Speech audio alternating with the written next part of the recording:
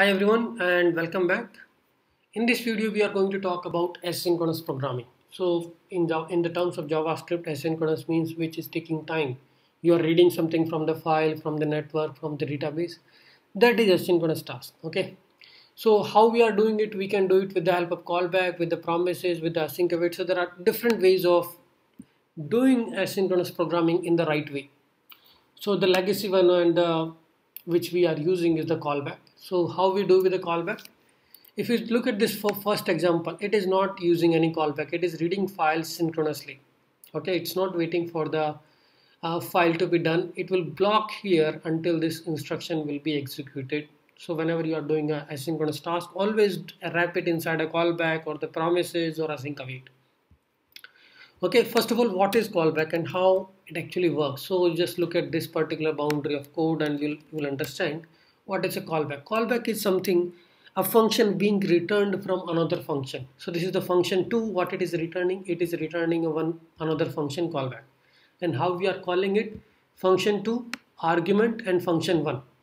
So you can just replace this function 1 here also.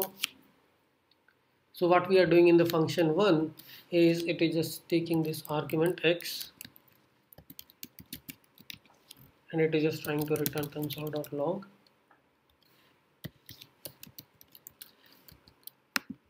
Forget about this one. So what we are doing is function 2, it is taking variable and returning a callback function with that variable, right? So same thing, this is the function definition, right? And here I started calling this function, taking variable argument, and the rest is the callback function. Now here you can do async task, and once you are done, return this callback. So this particular callback function will wait until this asynchronous task is done, and then it will execute this console.log. So this is just a primary way of dealing with asynchronous task. Other than that, there are many ways.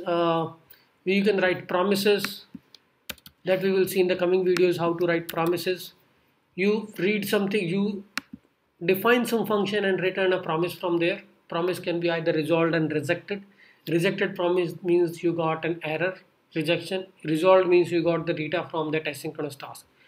This is something like this. If I do some async task here. Okay, once you are done, then resolve that data. Like I'm resolving it in an object. If error comes, then reject that. Either you can resolve and reject. You can't do both at the same time. Reject with error. Now here inside this, you might be reading a file. I can just replace this with the file read logic. And here, if I got the error content, then what I will do is I will reject this promise with error I got. And if I got the data, then I will resolve this promise with the data. And once you do dot then, here I'm calling this promise for the 5 times. So I mean 3 times, you don't need to do it. So you can say, you just call this function states dot then, that is fine because it is returning a promise. If you just see this, it is returning a promise and you can do a dot then. Promise dot all is when you wanted to run multiple asynchronous tasks in parallel. Okay, here you are rejecting and resolving it. So this is another way. Okay, so there are many ways of writing asynchronous task. We will be using async await in the future code which we are going to write.